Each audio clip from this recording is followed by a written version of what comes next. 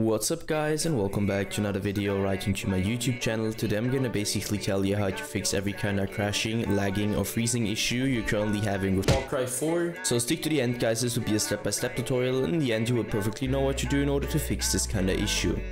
Before we start right into the video, I just want to let you guys know that I would really appreciate it if you would just leave a like, a comment or a subscription right into my YouTube channel. It would really make my day and help me out as a little YouTuber as I am.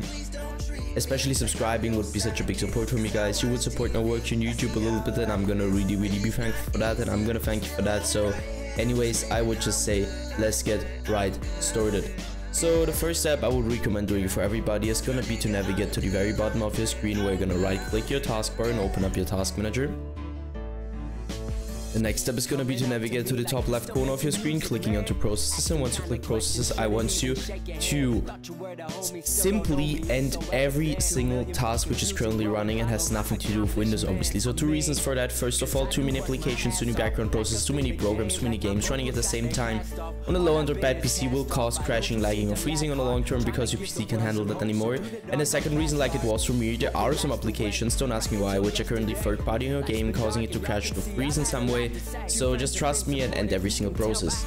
Once you're finished with that, I want you to enter Task Manager again. And afterwards search for an empty spot onto your monitor or your desktop. You're gonna right click and simply navigate to the very bottom where it says display settings. We're gonna hit that and stick around display. And the first step is gonna be to identify which your main monitor is, and obviously this just applies if you have more than one.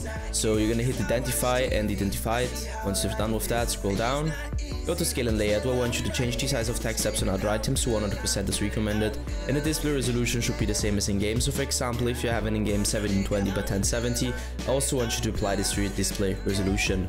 Once you're finished with that, simply end this task.